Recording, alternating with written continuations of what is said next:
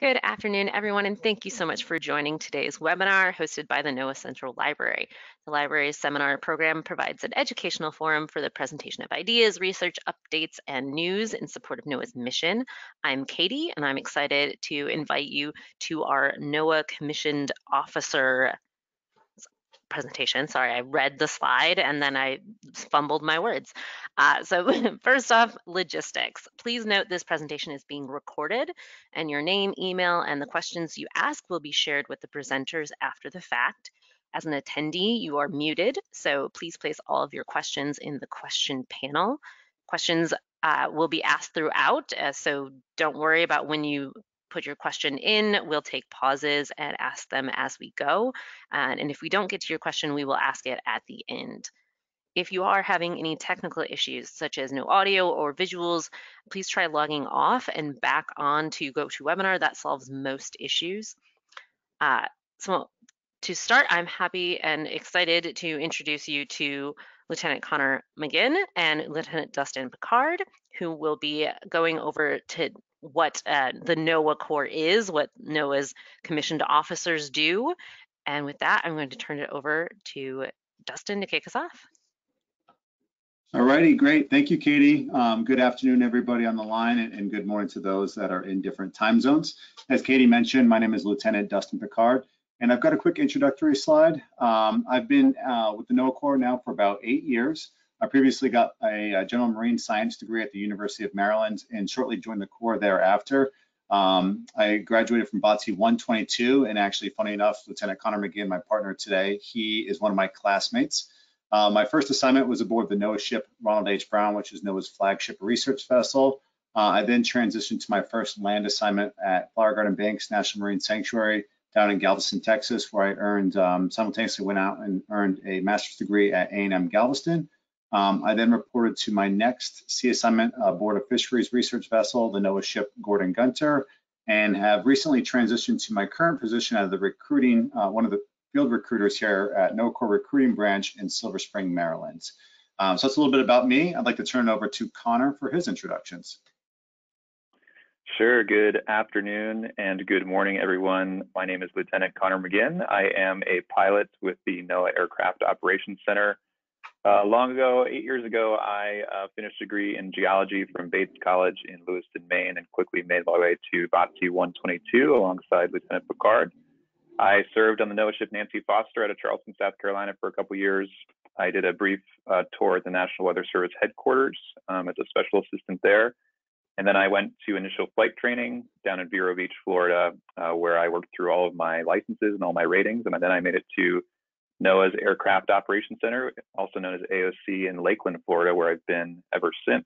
There I'm a Twin Otter aircraft commander and instructor pilot. So I fly low and slow, close to the ground, looking at whales, seals, dolphins, sea lions, things like that, which we'll talk about later on in the presentation. I also instruct a lot of our pilots that come over from training and work them through their aircraft commander syllabus.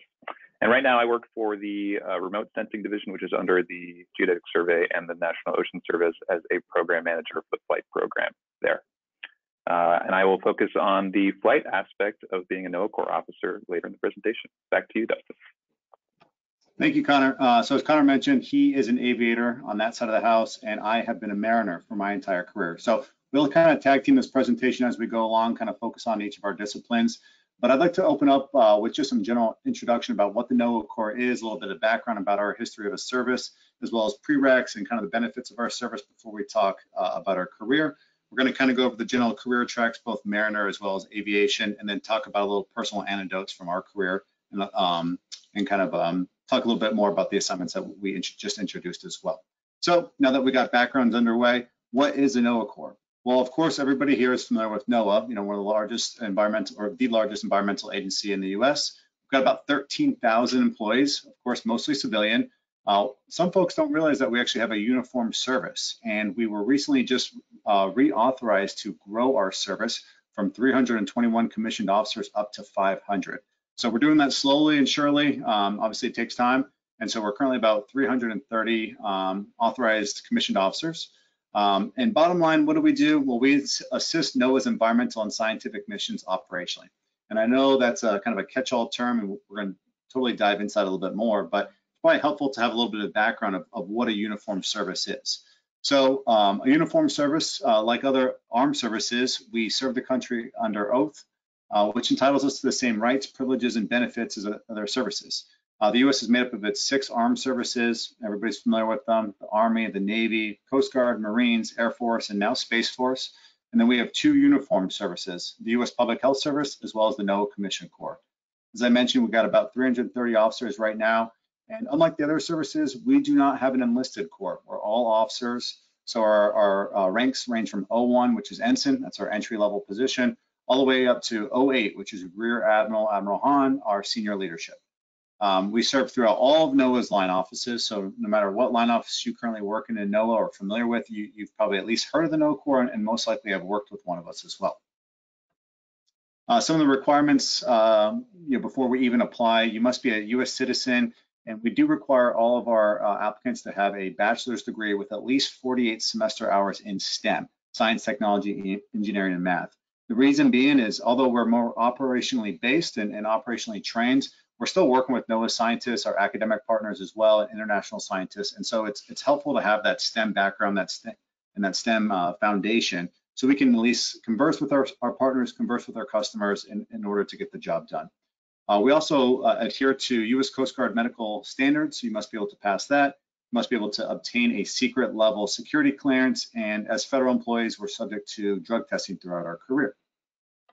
So enough about the background information. Let's dive more into the specifics of the career. All Corps officers start off at the same place. We start off through our basic officer training class program. As Conor and I mentioned, we graduated together. We went through the program back in the fall of 2013. It's held at the U.S. Coast Guard Academy in New London, Connecticut, and it's completely assimilated and integrated with U.S. Coast Guard Officer Candidate School. The training itself is about 5 months long, and the best way to kind of equate it, at least I do to the students that I talk to quite a bit, is it's another semester at school, in the sense that each week there's a curriculum that you're going to be focusing in on academically. Except our curriculum, we're going to be more practical stuff. It's going to be navigation, ship handling principles, basic seamanship, survival at sea. You're going to learn damage control and emergency preparedness techniques. You're also going to have the leadership training and military etiquette sprinkled in. And on top of the curriculum that we're going to have, we're going to be in class for up to 8 hours a day. You're going to also have the physical training aspect. You're going to have the stressful environment, but you're also going to get a lot of practical experience on the water, in simulators. You're going to have the chance to sail aboard the U.S. Coast Guard cutter Eagle, which you can see here pictured on the left-hand side. That's a tall ship that the Coast Guard maintains as a training cutter for its officer candidates, as well as its cadets going through the 4-year program. And so you get to sail aboard that. You'll also get the opportunity to sail aboard at least 1 or 2 NOAA research vessels as well. So you get a lot of real-world on-the-job experience. It's certainly a challenging program, but one of the most rewarding. And you're making lifelong friends with not only your officer candidates within NOAA, but also your Coast Guard counterparts too. And in this slide, you can see a couple of photos of Conor and I's time aboard the Eagle, but on the right, that's our class there back in the fall 2013, probably getting ready for graduation, and Conor and I are shoulder to shoulder in the back left there. So pretty cool blast from the past. So after the BOTC program, let me back it up, about halfway through, officer candidates will have the opportunity to rank their preferences. And what I mean by that is they'll have an opportunity to kind of rank the next assignment that they want to go out and pursue. And so, as I mentioned before, we've got 2 kind of main career tracks in our service. One is maritime and the other is aviation. Currently, we have about 15 ships sprinkled across 10 home ports. As you can see from this graphic, our ships are located everywhere, from Oceanographic region in Alaska and Hawaii to the West Coast, Gulf of Mexico, and the Atlantic seaboard as well. We also have 2 new ships being built right now in Louisiana. Those will be online the next 2 to 3 years, and one is earmarked for Hawaii and the other is earmarked for Rhode Island. Each ship kind of has its own geographic operating area, its own operating area that it maintains, and they also have their own missions. There is some cross collaboration as far as missions go, but each ship is kind of distinctly categorized either as a hydrographic survey vessel, a fisheries research vessel, or an oceanographic research vessel. And I'm certainly going to dive into those in a little bit more detail.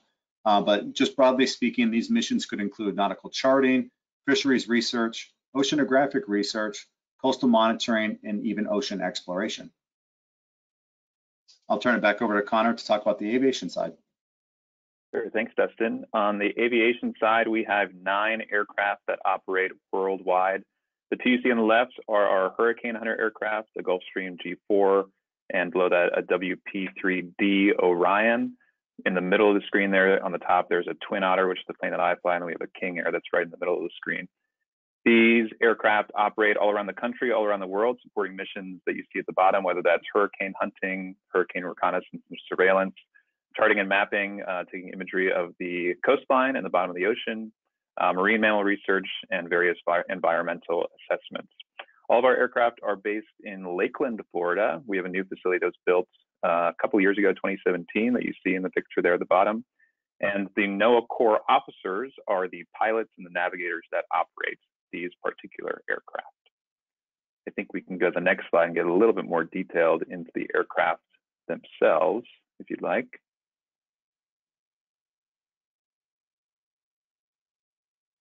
Maybe.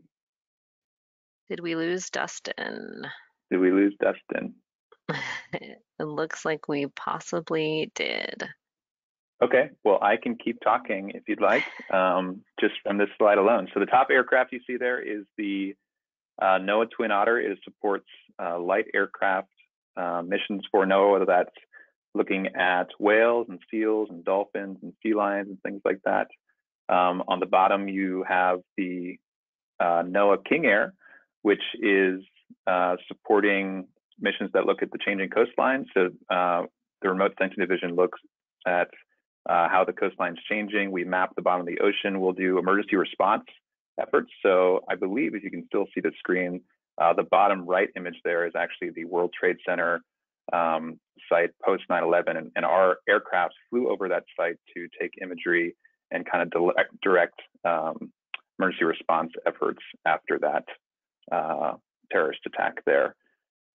We also do a project called Snow Survey, so flying at 500 feet over the ground, looking at the snowpack. And the National Weather Service is curious about that because they want to see what the flooding will be when the snow melts down season in the spring. Right here we have the heavy aircraft as well. These are kind of considered our hurricane hunting aircraft. On the top, there's the Gulfstream 4, which is a high altitude reconnaissance jet. And on the bottom is a WP-3D Orion. We have 2 of those. And so these aircraft are flying in, around, above the storm environment itself to get a sense of the forecast track and forecast intensity of the storms. And again, our NOAA Corps pilots are the, our NOAA Corps officers rather, are the pilots that fly these aircraft, or the navigators that navigate the planes. A fun fact about these that everyone seems to like is that all of our heavy aircraft are named after the Muppets. So the P-3 Orions are named Miss Piggy and Kermit, respectively, for the 2 of them. And then we have Gonzo with a long nose. It's our Gulfstream 4. With that, Dustin, it looks like you're back. I'll let you take it over from there.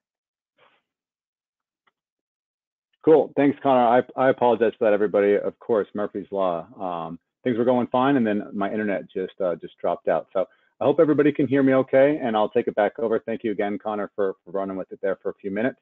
So transitioning back to the maritime side of things. So a lot of folks ask, okay, I get it. You can either go maritime or you can go aviation. I totally understand what an aviator does. They fly the plane. Well, what does a mariner do? Well, similarly, we're trained to drive NOAA's fleet of 15 research vessels. And so that's our primary duty. We'll spend about 8 hours a day on the bridge of the ship, performing navigation, operations, making sure equipment's working properly to get the job done. So scientists come to us, they've got research projects, say it could be they want to study an endangered species like the right whale. So they come to us, they write these research proposals, they use our assets, our ships and we take them out and help facilitate that science for weeks at a time. On top of the 8 hours of driving the ship, each officer will maintain a series of collateral duties. These collateral duties can include anything from navigation officer to safety officer. You might be damage control officer. You might even be fun things like diving officer, morale officer, ship store officer. So we're all going to wear a lot of different hats. And as you can probably see from the presentation thus far, that's pretty common throughout any NOAA Corps officer's career. But one thing is for certain, we're providing that leadership and that support, which is necessary for day-to-day operations. So I promised I'd talk a little bit more about each of the types of vessels we have. First off is our oceanographic research vessels. These ships are multifaceted platforms capable of conducting an array of maritime sciences, whether it's atmospheric research, ocean chemistry research. They can do fisheries research, multi-beam mapping, scuba diving operations, deployment and recovery of oceanographic buoys, and even ocean exploration through remotely operated vehicles, which you see in the top left there. My first assignment was aboard an oceanographic research vessel. I mentioned the NOAA ship Ron Brown, which is pictured in the top right corner there. We do take the ship internationally quite a bit, works international with a lot of our partners. And during my first 2 years aboard, this is some of the tracks that we covered and some of the projects we worked on. So you can see the extent of ocean that we covered and some of the countries that we worked in. And this graphic doesn't even tell the full picture. Before I rotated off, we actually took the ship up to the north slope of Alaska and into the Arctic ice, which was a pretty cool experience as well. So that was a great ship to kind of cut my teeth on, get a lot of sea days and get my experience, as well as, you know, I've always loved travel. So being able to go to some of these countries was really a unique opportunity that I'm thankful for. Some photos from my time as well. Can't not include that photo on the top left. I mean, even though we were in port there in Hawaii, it was just too perfect of a picture. Top right is the ship getting ready to go under the Golden Gate Bridge. I mentioned the oceanographic buoys that we maintain. That's a good photo of it in the bottom right there of two of our scientists from PMEL working on, or even maybe the National Data Buoy Center in Stennis, working on a TOW buoy, which is an equatorial buoy in the Pacific. That's the brown, the bottom center picture is the brown departing in Honolulu.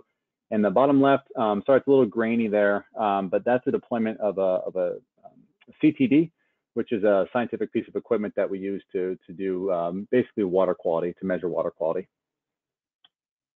So the next type of ship we have is a fisheries research vessel. And these vessels, we've got them on the Pacific coast, on the Gulf of Mexico, as well as the Atlantic seaboard as well. And really what they're charged at doing is understanding the physical and biological processes of our commercial fisheries industry. So we'll take scientists out, and through various methodologies, we'll be able to create a profile and assess the health of a specific fisheries in one of our oceans. So whether that's the red snapper in the Gulf of Mexico, or cod in the North Atlantic, or salmon out in the Pacific, you know, these ships are kind of looking at those commercial fishing industries and using that data that we're collecting to set policy, whether it be commercial fish limits or Endangered Species Act as well. Of course, they're not just going out there doing one specific study. They're also looking at habitat assessments, surveying marine mammal and marine bird populations, and observing other environmental conditions. Now, on my second sea assignment, I sailed aboard a fisheries research vessel. So I got to work with the National Marine Fisheries Service down at the Southeast Lab in Pascagoula, Mississippi. I worked aboard the NOAA ship Gordon Gunter as ops officer. And as ops officer, my main responsibility was kind of the liaison between the science party and the ship itself. So from conception of the project to execution at sea, I was the point person for the science group. And I really enjoyed that position because you got to work with academics who are really passionate about their project and kind of take their idea and make sure it was executed safely and successfully out at sea. We, unlike the Brown, you know, we didn't go internationally, so we mainly sailed in the Gulf of Mexico and Atlantic Ocean. And as I mentioned, it was mostly fisheries research. And I think some of my favorite projects aboard that ship were some of the projects we did with the brood as well, which is endangered species in the Gulf of Mexico. We did a lot of unmanned aerial photography with them, and I enjoyed working with that group and kind of getting to understand how that technology works, because I'm sure everybody's aware that's kind of the future and of some of the research that we do is unmanned systems. So that was kind of my first experience with unmanned aerial systems, and I look forward to continuing to learn more about that throughout my career. Our last type of vessel is our hydrographic survey vessels. And uniquely enough, this is what NOAA's work is actually rooted in, is understanding our coastlines and mapping and charting our ocean floors. So back in the 1800s, Thomas Jefferson recognized the importance to understanding our coastlines for commerce purposes. He wanted to make sure that we're able to bring ships in and support our growing economy. And he then, at the time, we were the U.S. Coast and Geodetic Survey, and he tasked us with basically mapping our coastal environments and our ocean floors. And we used to do it with lead lines. So we'd bring out these small boats, and they would, you know, just hand over hand, they would deploy a piece of lead on a string until they hit the bottom of the ocean floor, and they would mark out how deep it was and then move on to the next site. Obviously, that's tedious work, but nonetheless, that's kind of what we're rooted in, and we're still doing that today. So we currently have 4 hydrographic survey vessels which are tasked with doing this. And so they work to map our ocean floors. And really this becomes important when you think about not only our commercial waterways, but also post-storm, post-natural disasters as well. We may not be taking our big white-holed fleet into some of the nooks and crannies after a storm goes through, but we're going to deploy some of our small boats to actually get in there and do some of the charting and the mapping, just to make sure there's no obstructions or no issues, so we can get supplies and emergency relief in as necessary. And then I should mention too, what's unique about these vessels is, unlike the Fisheries and the Oceanographic fleet, where we bring scientists on board to conduct their operations, we actually serve, we as the NOAA Corps, we serve as the quote unquote scientists for these hydrographic ships as well. So the officers assigned to these vessels will actually be the ones that are going out, collecting the data and doing the data processing necessary to make that raw data into the nautical charts that we see today. So I've talked a lot about the fleet thus far, but one thing that's unique too for mainly for maritime officers, but I know it's possible on the aviation side, is you have the opportunity to go out and pursue qualifications in diving. And NOAA has its own NOAA diving program that's based in Seattle, Washington. So no matter where you come in on the spectrum as far as interest or prior experience with diving in the private sector or recreationally, we're going to send you to dive school. So if you're interested in doing it, we can certainly make it happen, but you're still going to go to day one of dive school. And we have various qualifications, which includes NOAA diver, NOAA dive master, and then further you can do rebreather, technical diving. You can also do dive medical training as well. So it's certainly a qualification that you can maintain throughout your career and build on. And it opens up quite a few doors for you, quite a few assignments throughout your career. And so just some of these duties that are listed here include wreckage recovery, research assistance, and ship maintenance or hull inspections. We've got some photos here of some NOAA Corps divers, and top photo looks like divers getting ready to probably splash doing a ship husbandry dive on one of our research vessels. Bottom left looks like dive training at the NOAA Dive Center there in Seattle. And the right photo is always a good one. It's a NOAA Corps diver hanging on to the propeller of the ship. And don't worry, the propeller is not on, but just kind of gives you an idea of what our ship husbandry dives might be. You know, you can think about it, if a ship's out at sea and we get something stuck in the propeller and we, you know, it's too far to limp home to get it repaired, what's an easy fix? Well, we can send the dive team down to see if they can dislodge whatever has wrapped itself around the prop. So I've talked a lot about the operational sides. Both Conor and I have the aviation and the maritime side of the house. We augment those with shoreside assignments. So like all services, we rotate. We do about 2 years on the maritime side at sea, assigned to one of our research vessels, and then we'll do 3-year shore assignments. As I mentioned in one of the beginning slides, these shore assignments will serve throughout all the line offices of NOAA. You can see those graphics to the right there. And it's kind of unique. We have a lot of autonomy in our career, probably more so than other services, just due to the nature of the size of our service, you know, being about 330 officers. We really get to know one another and we get to know each other's interests and strengths. And you can use those to kind of parlay them into a career. And so you might pursue an assignment because you want to work specifically for the National Ocean Service, like I did in a sanctuary program, or excuse me, a sanctuary assignment. Or you might have a background in meteorology and atmospheric sciences, and you really want to work for the National Hurricane Center or for one of our weather service offices. And you can certainly pursue that and try to make it happen. There's really two variables, in my opinion, that kind of help define a NOAA Corps officer's pursuit of a shore assignment. First one being just their interest, you know, where they want to work and what they want to do. And number two is the geographic area as well. I look at that as one of the huge bonuses of our career, just opportunity to get to move around and live in unique places of the country. And so it's something me and my wife always think about when we're looking at new assignments is, hey, where do we want to live? Where do we want to take our next step? That kind of stuff. So with those two variables in mind, you can kind of pursue an assignment, internally and try to make it happen. And what's cool about our assignments too is that, or about our careers, I should say, is that two officers will really never have the same career path. Even if they're both maritime officers or both aviators, likely their shore assignments are going to take them to different places, working for different line offices, and they're going to have a totally different experience. So it's pretty cool to have such a unique service where everybody kind of has their own unique career as well. But one thing's for certain, we're going to provide that technical, operational, and managerial expertise to all facets of NOAA. And my one land assignment I've had before I rotated up here to the recruiting branch was at Flower Garden Banks National Marine Sanctuary down in Galveston, Texas. And there I served as the vessel operations coordinator for the 84-foot research vessel Manta, which is pictured there in those two photos. As a vessel operations coordinator, I wore a lot of different hats. Mainly I was responsible for everything related to that small boat. So whether it was overseeing the crew of 4, managing projects and schedules and budget and repairs, to even going out as a research diver, which was some of my most fond memories, I was able to accomplish that. And we'd sail about anywhere for about 60 to 80 days per year. So I was able to maintain my operational qualifications and also even gain some more, especially on the diving side of things. And then predominantly we were doing coral reef research. So again, you can kind of see the breadth of my career, whether it was working on the Brown or Flower Garden Banks doing coral reef research or fisheries research. I've had a little bit of taste of everything thus far, which has been awesome.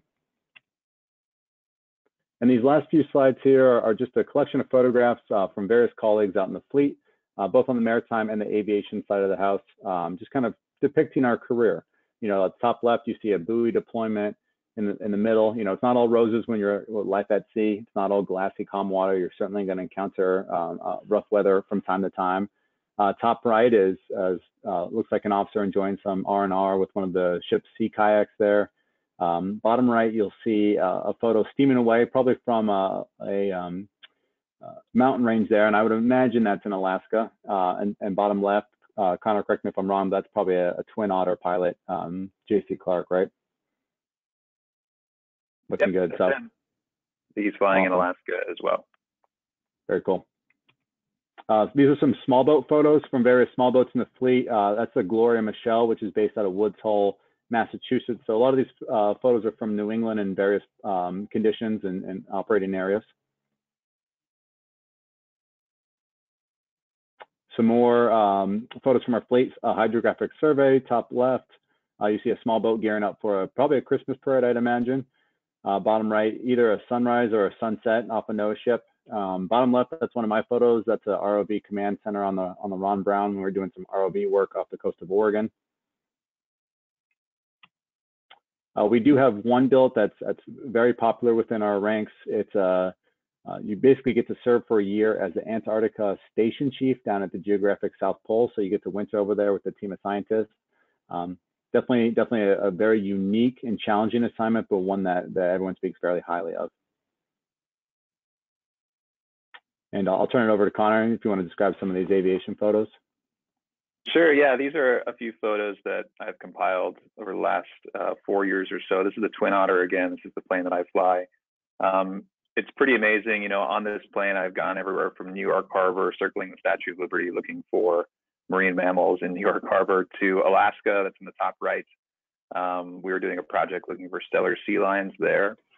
The bottom right is a mom-calf North Atlantic right whale. The right whale is an endangered species, so we spent a lot of time tracking that particular mammal, usually based out of Cape Cod or sometimes St. Simon's Island in Georgia. In the bottom left, there's a colleague and I, Lieutenant Mason Carroll. We were on that snow survey project, so 500 feet over the ground, looking at the water content of the snowpack. That's in Minneapolis. So just on this one platform, you know, traveling all over the world, all over the country, is a pretty cool opportunity that the NOAA Corps has provided to me. On the next slide, we have a slew of pictures from our heavy aircraft. So top left, bottom right is and the bottom left as well, is our P-3 Orion aircraft. Top left, flying through a hurricane. We do that 24/7 when a storm arrives, and we'll forward deploy our aircraft to kind of get information as it's nearing the US coast.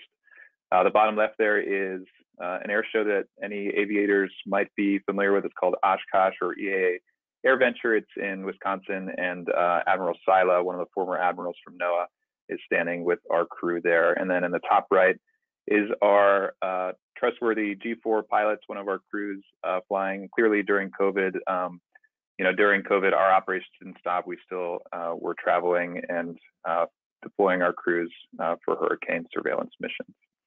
So that's kind of a taste of the light and heavy aircraft. Back to you, Dustin. Thank you, Conor. And that concludes all of our slides for now. So of course, we'd like to open up for questions. Great. Thank you so much, Connor and Dustin. We have a bunch of questions. So I'm going to flip back to the beginning of your presentation, talking about qualifications. So you mentioned you do have to have a bachelor's degree to qualify as an applicant, and that includes at least 48 credit hours in a STEM area, correct? That is correct, yes. Okay, so the follow-up question is, are there opportunities for an officer to complete an advanced degree that would be supplemented or paid for by the NOAA Corps? Yeah, absolutely. That's a great question. So one of the big benefits of our service is we're entitled to the Montgomery and the post 9/11 GI Bills. And some of you might be familiar with those. For those who aren't, basically what they are in a nutshell is they're 8 years of additional tuition opportunities paid for by the government for U.S. service members. And they are transferable, at least one of them is transferable to dependents as well. So for spouse or kids, you can pass those down the line as well. And it's very common for officers to go out and seek additional education. And in fact, it's encouraged and considered part of our job to be continuous learners. But you'll see often that officers will go out and seek additional education throughout their career. Speaking from experience, I went out and got a master's degree during my land assignment there. But you see officers, and mine was in marine science, MS, but you see a lot of officers go out and look at MPAs, or even MBAs. We also have 3 distinct billets in our service where we're sending you to school for full-time. 2 of them are at UNH, and then 1 of them is actually at the Kennedy School of Business at Harvard as well. So and NOAA will pay for those directly. You won't have to use your GI Bill. So if you do it on your own time, you're absolutely encouraged to do so and kind of use that GI Bill that's available for you. But you can also go out and seek the permanent assignments that they're sending you to school full-time as well. Great, thanks. This is one of my questions. Can the NOAA Corps folks, can they switch between these 2 tracks, between the Marine and Aviation? And out of those 300 so officers, what's the proportion between the 2? Conor, you want to take that? Sure. So the answer is yes. So for example, I started out as a mariner. I did my initial sea tour on the NOAA ship Nancy Foster, and then I applied to the flight program and I was accepted there. Once you're in the flight program, most of the folks stay in the flight program. You're kind of on that track now. But we often take selections from the fleet to move to flight, but it's not common to move back necessarily. As far as the split's concerned, we have about 45 active pilots of the 330 officers or so. Thanks. Next question. Are there any NOAA civilian positions that work directly with NOAA Corps? I believe this would be, I don't want to say an obvious yes, but there are a lot of folks in OMAO that work closely with operations and NOAA Corps, correct? Yeah, that's great. I'll cover that from the aircraft side at least. So, to get these planes in the air, we rely on a team of mechanics. We rely on a team of, support staff. On the hurricane hunters, we have meteorologists. We have specialists, the guys that are actually throwing the instruments outside of the aircraft itself. Those are all civilian employees, federal NOAA employees. On the marine side as well, we work with deckhands and engineers that are all civilian. And so it's a harmonious relationship that moves forward to support NOAA missions. Thanks, Conor. I do have a few more questions that I think I can throw your way. Dustin, I Sure. think, has lost his internet again, but Yeah. we have some questions for you. How deep can the aerial surveys do seabed mapping compared to the hydrographic vessels? That is a good question, and I should have that number a little bit more readily, but most of our coastal mapping efforts from the aircraft are in kind of shallow waters, if you will. So, 50 meters or so or below. That might even be a little bit deeper than we want. But so the aircraft kind of handle the nearshore efforts, and then the small boats and NOAA ships handle the offshore efforts. Great. Another aircraft question. Do you know the history of why the heavy aircraft is named after Muppet characters? I sure do. I'm glad someone asked that question. So the P3 40 NOAA 43 is Miss Piggy, and she got that name because at the time she was moving really slowly. There were some mechanical problems, and one of our lead mechanic, Greg Bast, actually decided to call her the Pig. And sure enough, that name stuck. They cleaned the aircraft up. It became one of our best performing aircraft. And if she was Miss Piggy, then Miss Piggy obviously had to have a partner, which was Kermit. So Kermit and Miss Piggy were acting together for hurricane efforts. And then if we got the jet, which we did in the 90s, we needed to get Gonzo as well involved. Gonzo has the big nose, as you might be familiar with. And our aircraft, the G4, has a large nose as well, which is where our radome is. So the three of those, Miss Piggy, Gonzo, and Kermit, all support our hurricane efforts. Thanks. That was a very good question. I have a question. So you say you are flying low and slow up about 500 feet. Are there any restrictions for you where you have to be in certain areas or can't go certain places because of that height? Yeah, that's a good question. So we comply with all FAA rules in terms of minimum safe altitudes. Most of our efforts are, so for the Marine Mammal Service looking at whales, they are offshore. So that's generally 600 to 1,000 feet. The project that I'm supporting right now, which is called Snow Survey, as discussed, is at 500 feet. We get a special waiver from the FAA that says that we can go a little bit lower, provided that we watch out for obstacles and always have an emergency plan in action in case something goes wrong. Great, thanks. We have another flight question. Would the flight program provide, it seems like you do provide on pilot training, but are flight officers expected to already have previous flight experience? No, not necessarily. So when I joined the aviation program, I had 0 flight time effectively. I had maybe a 2-hour or 3-hour introductory flight, but we will take people with no flight time. We will take people with some flight time. It kind of depends on the needs of the service at the time. So obviously it bodes in your interest if you're interested to have a little bit of flight time when you apply, but it's not necessarily a requirement. Great, and I can thanks. expand on that question too. We take folks, as I said, from the fleet, from the Marine side to fly our aircraft, but we also take folks from other services. So we have an inter-service transfer program. I have colleagues that have flown P3 Orions in the Navy. I have friends that have flown for the Coast Guard and the Marines and things like that. So we tap on their flight training and their experiences to help contextualize our aviation operations. Great, thanks. Since Dustin is still offline, I'm going to ask 1 or 2 more questions and hope he can get back on. How far out in advance are your aviation schedules set? That's a good question. So we have an annual allocation plan, an aircraft allocation plan that's decided every year, and this applies for the ship side as well. They have a fleet allocation plan. So every fiscal year, all the line officers get together and they decide what aircraft will be operating on what projects and when. So we have a set, generally speaking, for the year, we have a set schedule for the aircraft, and the same applies for the ships. What can change in there is, line officers can negotiate with each other about time a little bit, and we can alter the schedule a little bit, but for the most part, it's pretty fixed. Great. Okay, this is more of a training beginning your career. How common is it for a security clearance application to be rejected? And when and if that happens, at what point in your officer's training does that occur? That is a good question, Dustin. I don't know if you heard that. I will let you take that one. Yeah, I did. And I apologize, everybody. I don't know what is going on with my computer today, but it just keeps kicking me out. But I'm back, and I did hear that last question. So as far as the security clearance, in my tenure, albeit short, I have never seen anyone be denied a security clearance. And that includes folks with like misdemeanor history.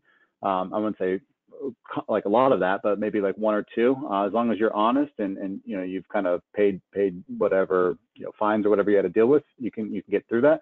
But nonetheless, I've never seen anybody not get a security clearance if they've applied for it. But I know in the past people have been rejected for it. And as far as the timeline goes about, when do they apply for that?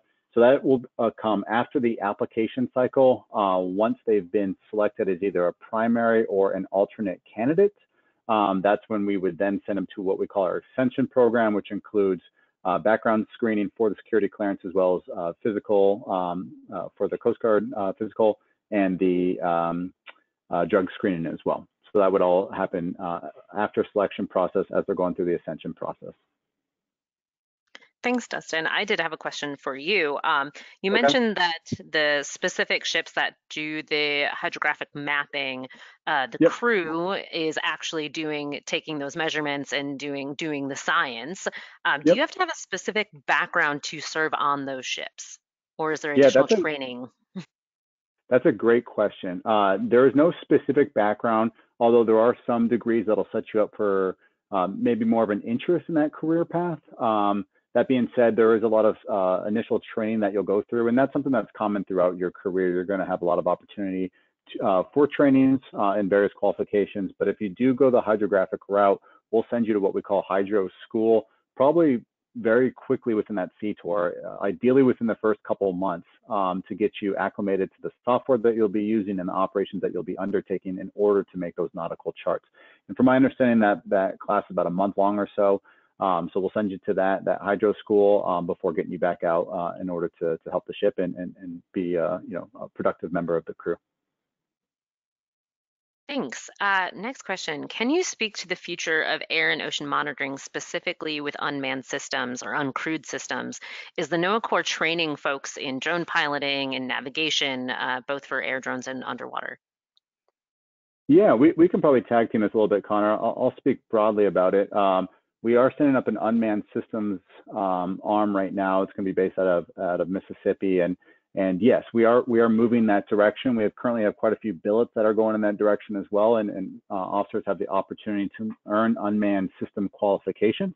And like I said, that department's standing up that branch, and so I expect a lot more resources, both personnel, research, and funding to be headed in that direction as well. And I know aviation, down at AOC, Connor, you guys already kind of have a program in place, correct? Yeah, we have a UAS division uncrewed systems at AOC that support a wide variety of projects for NOAA for many different line offices. So that I think that's definitely on our radar and definitely something we're moving toward in the future.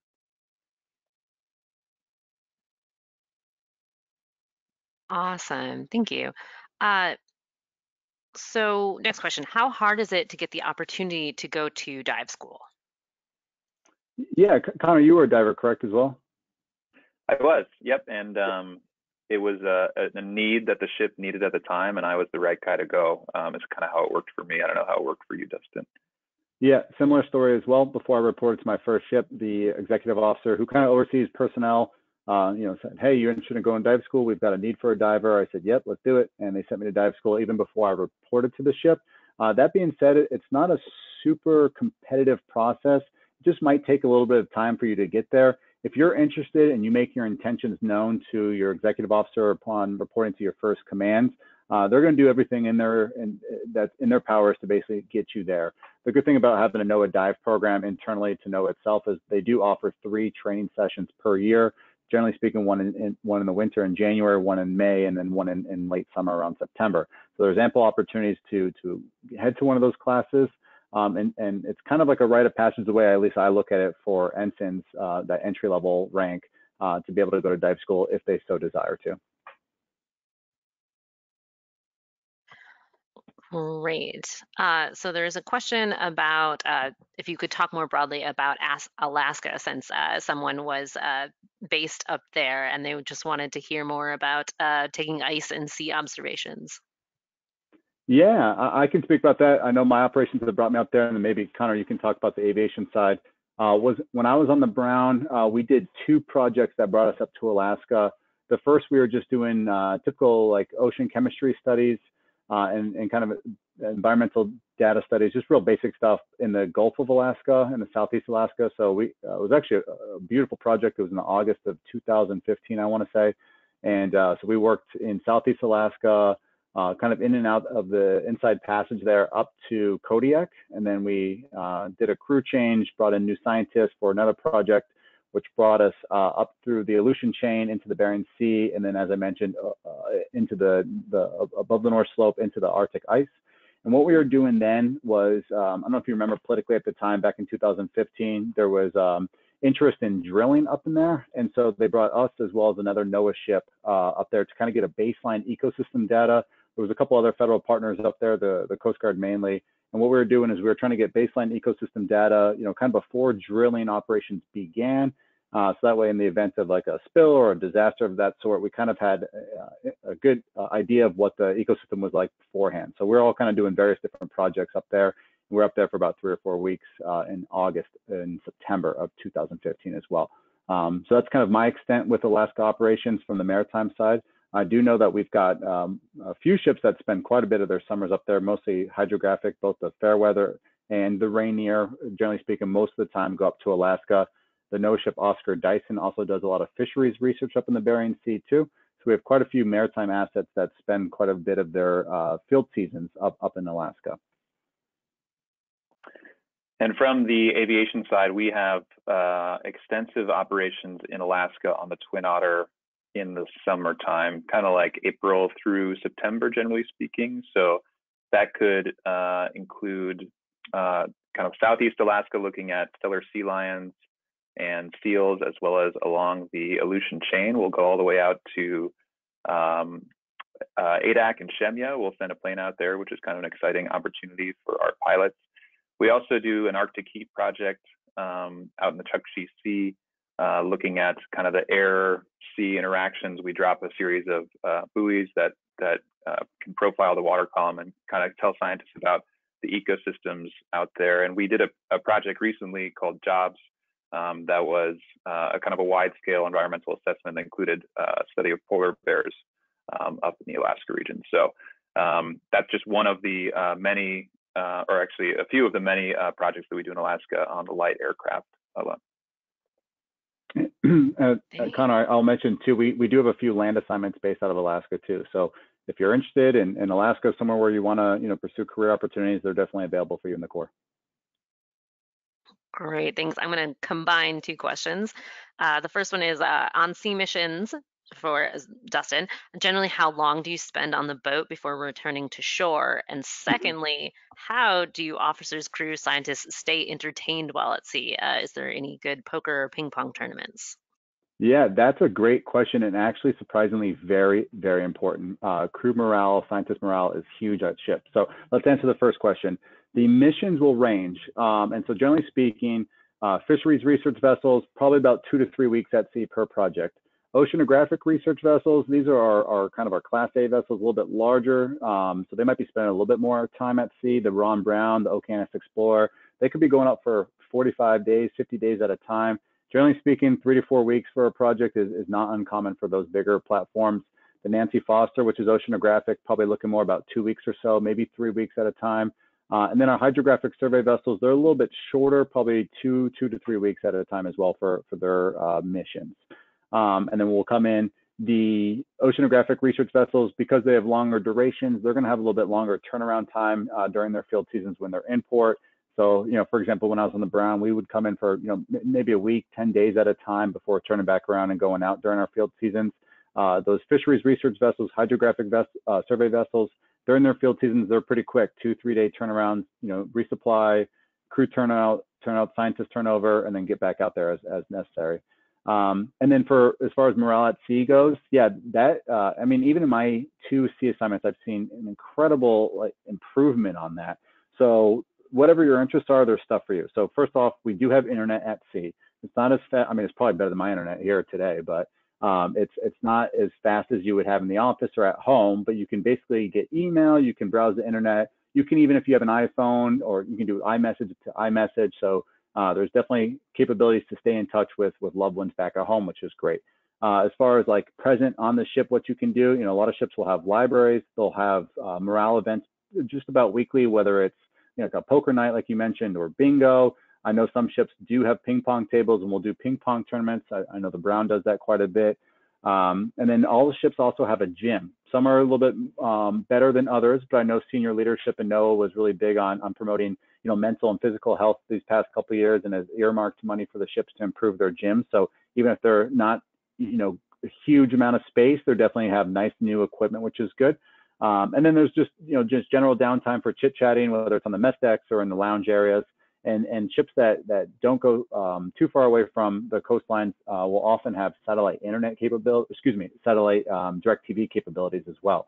So they're able to get pretty much a whole list of channels. And with morale funds, ships will buy certain packages, whether it be Sunday NFL ticket or a movie package or something like that, whatever the crew's kind of interested in, they'll use those morale funds from maybe the ship's store to go out and improve the quality of life where they can. So it really just depends on what your interests are. Thanks, Dustin. Turning that over to aviation, how long is your deployments, and how much time away are you? That is a really good question, and it changes based on what aircraft you're assigned to. So I'm on the Twin Otter, as I said, and we call ourselves, the road warriors, if you will. We give it an award every year for the people that are TDY, that is deployed the most, and I think I won that 2 years in a row a couple years ago. So in general, about 200 days, 210 days a year is what I've kind of experienced. So that's 7 months a year.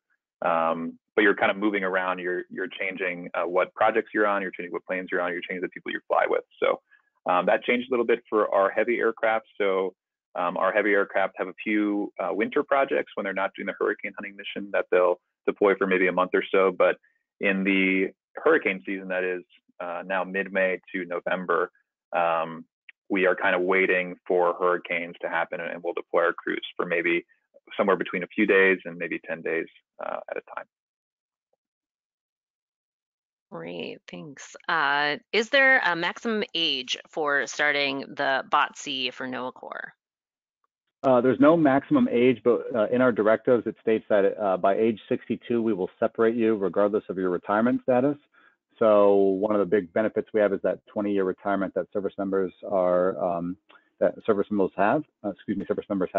And so, age 42, if you have no prior service background, might be kind of that cutoff year. But we won't say no if you apply after. It's just a personal decision at that point.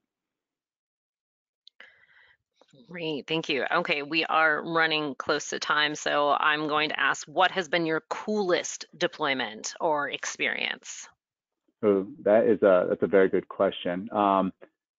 There are quite a few for me. I think some of my favorite projects were probably early on in my career working on the Brown, just doing some of the international work we did. We did a lot of atmospheric sciences and climate change work, which I felt like really impacted our economy and some of the decision making our policymakers were making, which I was really proud of.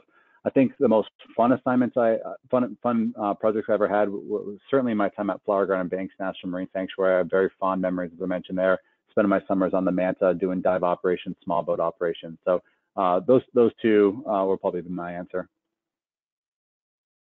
For me, I don't have one that comes to mind, but I do have a period of time where in the course of one summer a few years ago, I went from mapping the bottom of the ocean, the Florida Keys, to like the next week tracking the North Atlantic right whale in Canadian waters, kind of north of Prince Edward Island, to later that month over in Kodiak, Alaska, flying around looking for stellar sea lions, to later that summer flying through forest fire smoke from Boise, Idaho, down to the Grand Canyon area. So I have kind of a large collection of pictures and a large collection of memories from all of those deployments. But I think, long story short, just to wrap it up, the NOAA Corps has provided me a slew of opportunities, and I really just haven't looked back. And I look forward to the adventures down the road. Thank you both. Last question. What would you recommend for current NOAA employees interested in the Corps, and can you be contacted for further questions? Yeah, as a recruiting officer, step into my office, please. No, I always say this: if you're interested, let's have a conversation. Let's sit down. We'll be realistic with you. You can be honest with us where you are in your life and where do you see yourself moving forward, and we can provide real life response if the NOAA Corps is a good fit for you. I mean, obviously, Conor and I have kind of given our our experiences, and we've very much enjoyed our career thus far. But we'll sit down and look at your situation and be real with you and see if it's a good fit. But it doesn't hurt to reach out to us, and I can certainly provide my contact information after this presentation if you are interested in having further discussions. Yeah, and likewise, I am open if people are interested in the Corps or aviation. I'm happy to talk with folks, and I would recommend, if you're interested, to seek out NOAA Corps officers and ask them about their personal experiences and about their adventures, the good and the bad. You know, is it all sunset pictures, for example? The answer is no, but there's a lot of good that happens in the NOAA Corps. Thank you both. We've gotten some kudos, some shout outs from the Flower Banks Garden, or Flower Garden Banks, so sorry. That's awesome. And a compliment on the mustache, Dustin. So yes, we are. I was on leave last week, so I got an early start on No Shape November and just rolled right into November. This happened for me. Thank you to the audience for all of your great questions. We are going to end this now. If I did not get to your question, I will be sending them to Conor and Dustin, and they can reach out to you via email to answer any lingering questions. Thank you all so much for joining us. Thank you again, Conor and Dustin. This was super informative about the NOAA Corps, and I am very excited to learn more as we go. I see that we have an email address. I'm going to pop that in for the whole audience to read, and then also a phone number. So if folks are quick and grab those off the chat, I will end our presentation here. Thank you, everyone. Have a safe and healthy rest of your Thursday. Awesome. Thank you, Katie. Thank you, everybody. Thanks, Katie. Thanks, everyone. See ya.